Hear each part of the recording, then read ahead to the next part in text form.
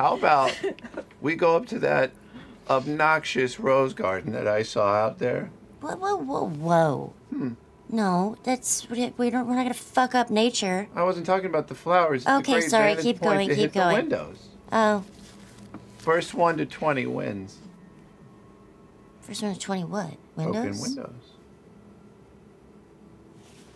Yeah, all right.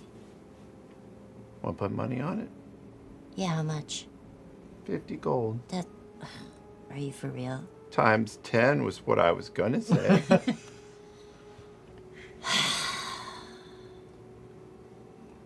Okay.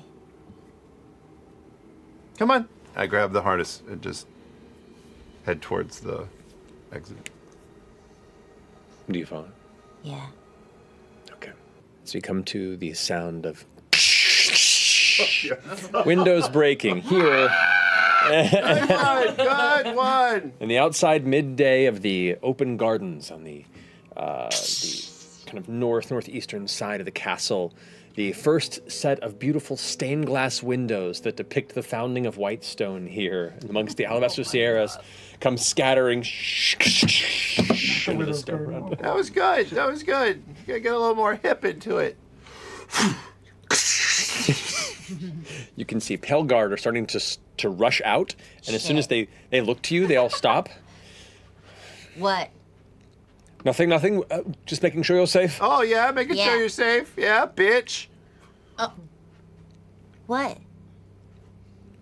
Do you have something you want to say, or do you want to turn around and walk away? Turn around and walk away. Thank you. He looks out to his red-horned daughter as she is now scanning for any other piece of glass that can be broken next to Chetney. We're not gonna take it. No, we ain't gonna take it. That was my wife's powder room. Good luck. You too. That kid seems like a lot. I'm proud of her. And he just stays watching. A little projected voice in Boop and Abash, and I tap her on the shoulder. I'm like, the flies, run! So good.